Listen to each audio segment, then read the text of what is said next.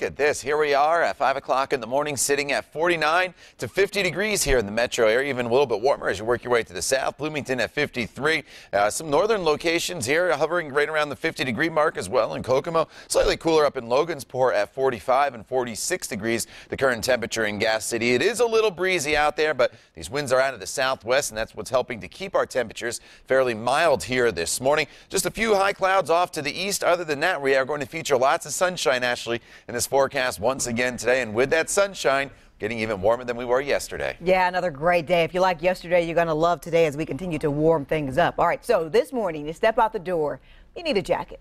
A light jacket will do your morning commute. I think temperatures are in the upper 40s here.